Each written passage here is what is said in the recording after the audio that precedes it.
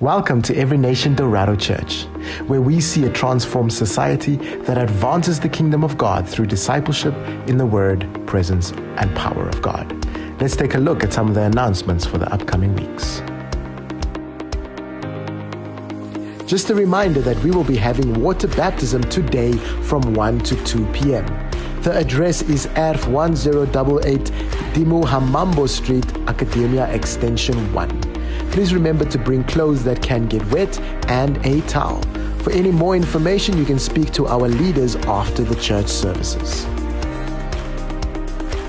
And we have some very exciting news. Every first Monday of the month will be a men's only prayer meeting. So women, we encourage you to send your husbands, your brothers, your cousins, your friends that are men to attend these prayer meetings. It'll take place from the same time from 5:30 to 7 p.m. So men, we call you to arise and we encourage you to attend these prayer meetings. On the 27th of February from 10 a.m. to 1 p.m., there will be a youth parent brunch. We welcome all parents to meet the youth leadership team. Please do RSVP by the 25th of February for catering purposes. For more information, you can contact Julio Gustavo at 081 297 8090.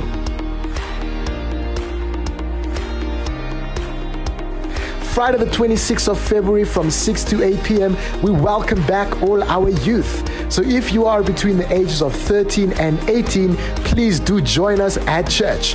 For more information, you can contact Julio at 081 297 8090. Friday the 5th of March will be our Night of Encounters prayer night at 6 p.m. This will be taking place right here at the church venue, so make sure that you diarize this date. On Saturday the 6th of March, we will be having a hospital outreach at the Central Hospital. From 14:45 to 4 p.m., all are invited to join and pray at the parking area of the Central Hospital. For more information, you can contact on Catherine at 081 241 2557. We believe in equipping the believers to minister. So from the 12th to the 13th of March, we will be having our Hearing God's Voice training. Hearing God's Voice is a course for anyone who wants to hear God's voice more clearly and wants to be used in the gift of prophecy. The fee will be $200 per person, which includes a book and a light lunch. Please do register at the info table at church, or you can visit our website on our events page to register for Hearing God's Voice. On the 14th of March, we will be having a Child Dedication Sunday. Please note that attending the pre-dedication class on the 13th of March at 2 p.m. is a prerequisite to dedicating your child at church. Please sign up your child by registering on our website on our event page. Visit our website for any additional information at www.ENdorado.org. Good morning, everyone. So happy to be with you once again on our online service and wherever you may find yourself. Glad that you're tuning in with us and listening. Just before we start, I just want to highlight two announcements. One is the baptism that's taking place today at 1 o'clock. You can go back to the slide just for more details. And just check there for what is coming up today and where will it take place and what would you need. And then secondly, we have something exciting that is starting, as you might have noted on the announcements, and that's the men's prayer starting on the first Monday in March. And I want to invite all you men to join us on that Monday. And if you have a guy at home and you see him on Monday at 5:30, still at home, please send him to church. Send him to Every Nation Dorado so that he can come and join with other men and pray. We're going to have an exciting time together as men, and we're also expectant for what God is going to do in our midst and in the men's lives in this year. And so we're starting a new series this Sunday on relationships. And This is kind of a peculiar title or message that I want to bring, especially in light of the scripture passage that I chose. But I want you to bear with me and try to follow with me, as I do believe it's important, especially as we frame February to be this month of relationships and love and all of that, that we ensure that certain relationships are in good health and in good place. And so I titled this message this morning, "We Should All Be Single."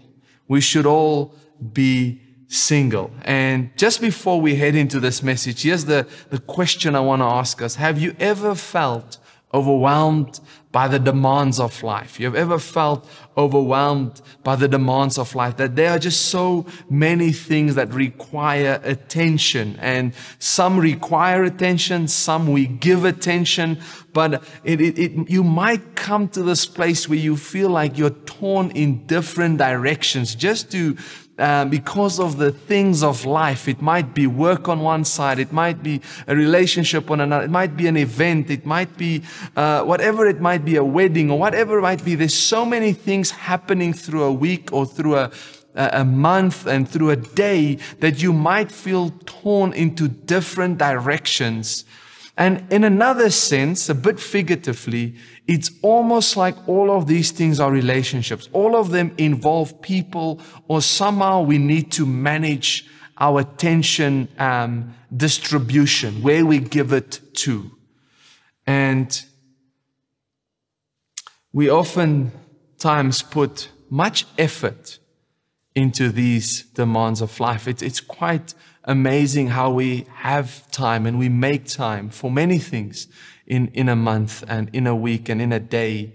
And sometimes, even though we feel we might not get to everything, we still give a lot of effort to maintaining a good relationship, whether it's being at work, whether it's in our households or with friends or with an event or a baby shower, a marriage or a church event or a social event or whatever you might be busy with. We give a lot of attention to maintain these demands and requirements that are on our life. And all of these demands can make us anxious, or we are concerned oftentimes, well, how will we actually fulfill this?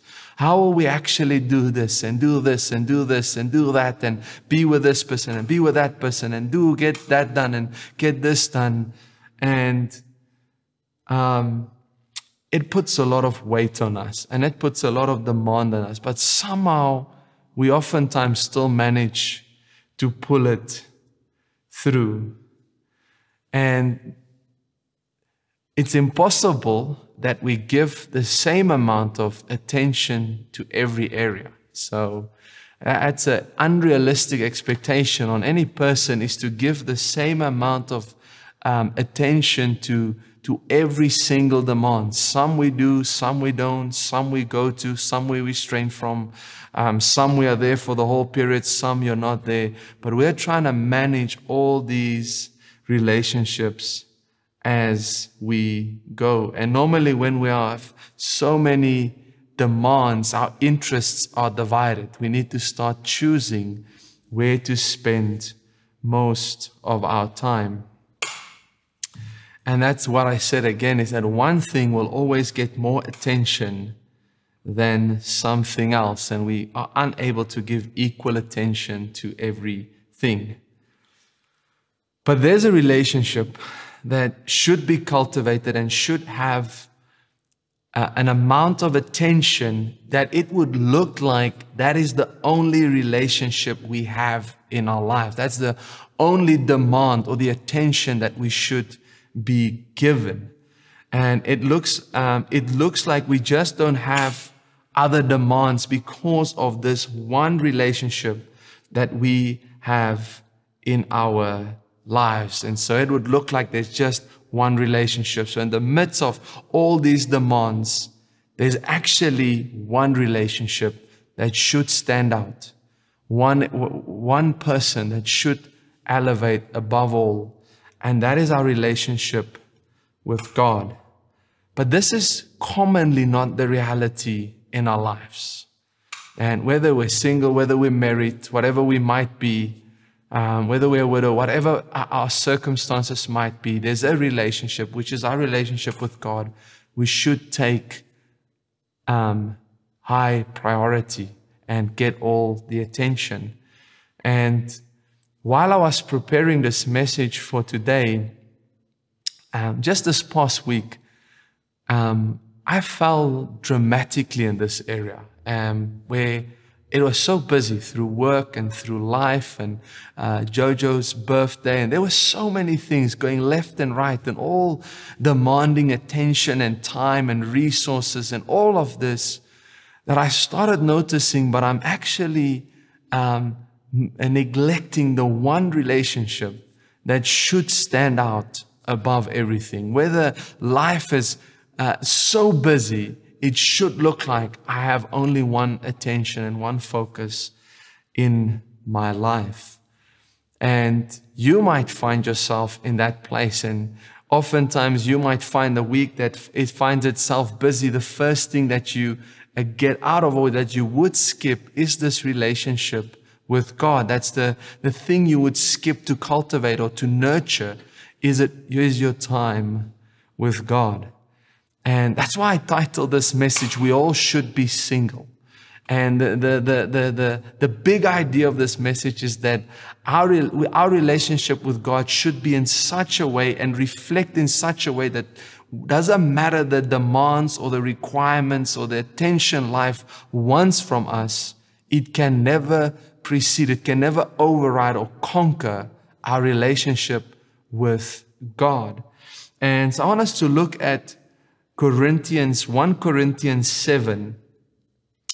And Paul opens 1 Corinthians 7 with the following words. He says, "Now concerning the matters about which you wrote." So he was saying that the Corinthians wrote about certain matters to him, and they wanted input. They wanted feedback on what the answer of Paul will be concerning these matters. And I think if we had to ask Paul in 2021, Paul, what do you think about these matters? I don't think he would have given us a different answer.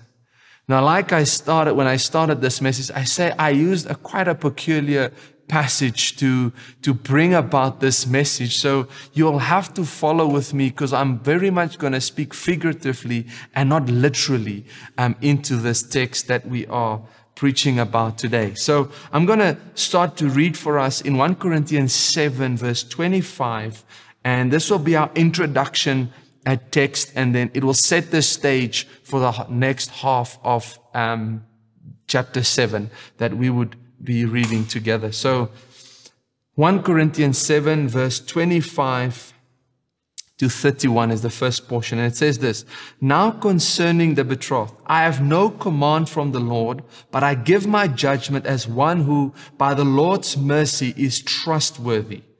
I think that in view of the present distress, it is good for a person to remain as he is. Are you bound to a wife? Do not seek to be free. Are you free from a wife? Do not seek a wife. But if you marry, you have not sinned. And if a betrothed woman marries, she has not sinned. Yet those who marry will have worldly troubles, and I want to spare you that. This is what I mean, brothers. The appointed time has grown very short. From now on, let those who have wives live as they have had none, and those who mourn as though they were not mourning, and those who rejoice as though they were not rejoicing, and those who buy as though they have no goods, and those who deal with the world as though they had no dealings with it. For the present form of this world is passing away." And so Paul is starting by saying he says, I think in view of the present distress, the present circumstances, the current times that we are in, I think it's good for you to remain as is. I think it's good for you to remain single. This was the literal translation. And the present distress oftentimes gets said, it might have been a famine, it might have been tough times that they were in. It refers to a situation that they found themselves in. And in light of that situation, you should act in the following way. But he continues to use another quite an interesting word. He says, but the appointed time has grown very short. And some translate this as the last days, and some say he was actually saying the times that we are living in is critical. The moments we find ourselves, the days are critical. What we do with our days are critical. How we spend our lives are critical. How we divide our attention is critical. Who we give our attention to, who we restrain it from is critical. It's critical that we ensure of what we do. And then he says this present form of this world is passing away. He says what we have here now is not forever. And therefore, he's basically saying whatever this is, that's why he was saying if you're married, live like you're single. If you have dealings with the world, live like you don't have dealings with the world. So he's basically saying, do not get consumed with these things in such a way that they make you so concerned and anxious that you neglect the one that you should be focused on. He says this current time is passing away. And I know that when we speak about a relationship series, it's oftentimes that we speak about marriage and this picture of Christ and the church, and that's great because that's for now, but that will be passing away. And what will remain is singleness. In heaven is singleness. In heaven it will be one person worshiping God, all of us single, not married to any single person, but all our attention and devotion will be given to God. So Paul was encouraging and bringing forth and saying, do not get consumed with the temporary things. They take too much of your time and attention, and it's leading you to compromise on the one that you should be focusing on. And Matthew 24 verse 13 says it clearly. It says, but it's the one who endures until the end that will be saved. It's the one that goes right to the end. So in light of the present distress, in light of the days that are so critical, in the light of the world that is passing away, don't get consumed, but keep the right focus. And so in light of all of this, we need the right anxiety in our life, the anxiety that is concerned about our relationship with God. It should be in such a way, our relationship with God should be in such a way that it looks like, it seems like we're single. It seems like we have a relationship with God, and it's like there's nothing else that just matters in our life. And this doesn't matter whether you're married or not, because Paul said if you're married, live like you're single. And if you're single, stay single. And if you have dealings with the world, act like you don't have dealings with the world, because there is something coming. This present is passing away, and there's something coming that is greater. And so in light of that, Paul continues in verse 32, and he says this, I want you to be free from anxieties. The unmarried man is anxious about the things of the Lord and how to please the Lord, but the married man is anxious about worldly things and how to please his wife, and his interests are divided. And the unmarried or betrothed woman is anxious about the things of the Lord, how to be holy in body and in spirit. But the married woman is anxious about worldly things and how to please her husband. I say this to your benefit, not to lay any restraint upon you, but to promote good order and to secure your undivided devotion to the Lord. If anyone thinks that he's not behaving properly towards his betrothed, if his passions are strong and it has to be, let him do as he wishes. Let him marry. It's not sin. But whoever is firmly established in his heart, being under no necessity, but having his desire under control, and has determined in his own heart to keep her as his betrothed, he will do well. So then, He who marries his betrothed does well, but he who refrains from marriage will even do better. A wife is bound to her husband as long as she lives, but if her husband dies, she is free to be married to whom she wishes who she wishes only in the Lord. Yet in my judgment, she is happier if she remains as she is. I think too that I have the Spirit of God. So he closes that chapter by saying, I think too I have the Spirit of God. I also have the wisdom of God to speak into these things. But the first thing that we need to secure a singleness relationship with God is we need to have the right anxieties. And you might be thinking, Phil, what craziness is that? The Bible says, do not be anxious about anything. But here Paul is using this language of being concerned about certain things, being anxious about certain things. And he says this, I want to read it again. I want you to be free from anxieties. The unmarried man is anxious about the things of the Lord and how to please the Lord. The unmarried man is anxious about the things of the Lord and how to please the Lord. But the married man is anxious about worldly things and how to please his wife, and his interests are divided. See, Paul starts by saying, I want you to be free from anxieties, but there is specific concern and anxieties that the unmarried person has that you shouldn't have, but that the unmarried person has that you should have. But what you shouldn't have, he says, I don't want you to be anxious about worldly things, because they will divide your interests. And he says, how do you get to the place of worrying about worldly things and divided interest? In the literal context, in the literal sense, it's being married. But like in our figuratively speaking, I want to say there's things we marry ourselves to that divides our interest. There's things that we join ourselves with, and they consume our time in such a manner that we are unable to be anxious about the part that Paul said to the unmarried man about the things of the Lord and how to please the Lord.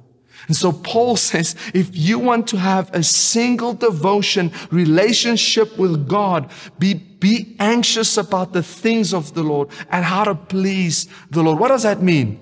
It means you got to be concerned. If your life is about the things of God, you got to be concerned when you wake up in the morning that you're going to please God through this day. That what you do, when you breathe, when you sit, when you stand, when you go to work, when you go to an event, wherever you might find yourself, that you are busy pleasing God. And Hebrews says to us, without faith, it is impossible to please God. So what we're basically saying is, whatever you do, ensure that you're doing it in faith, in order that you can please God.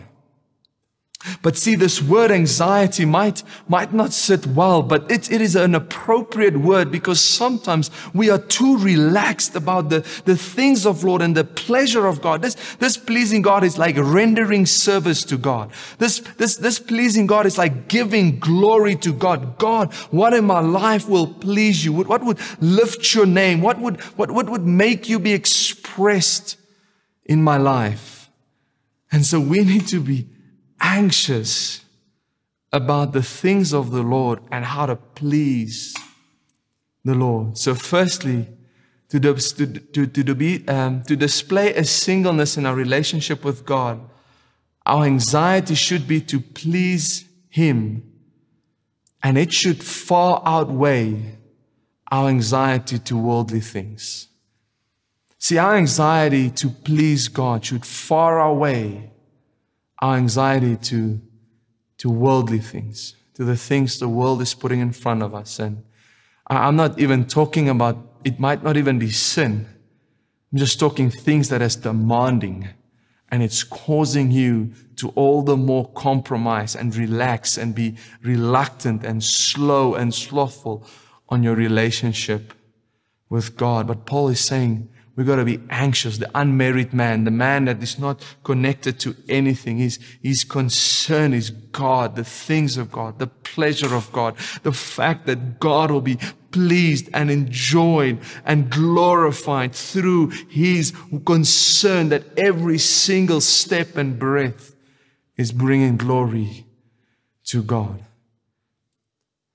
And then secondly,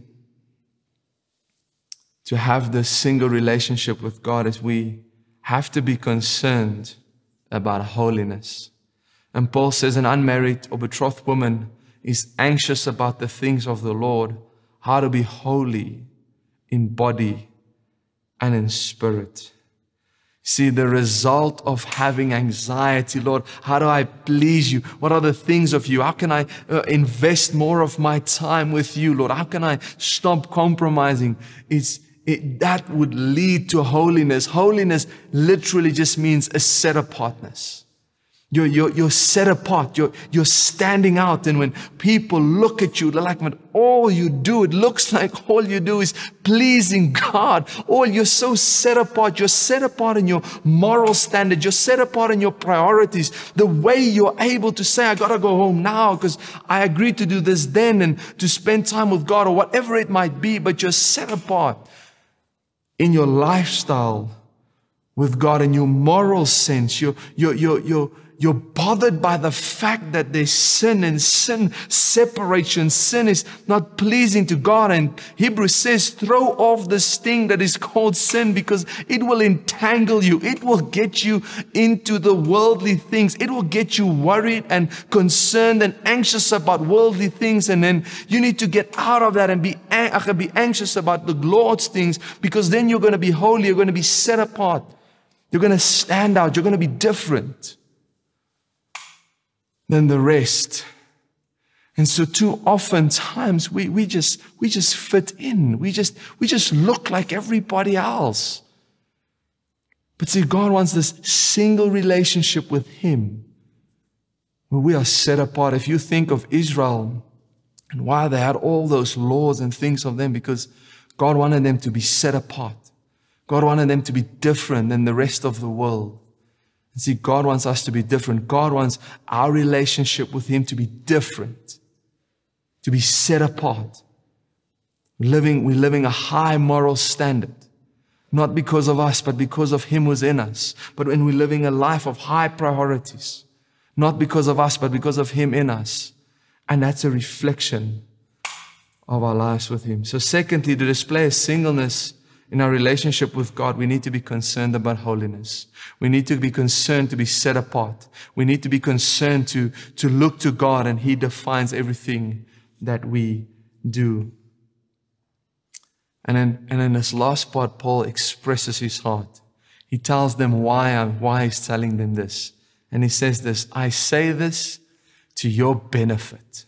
I say this to your benefit.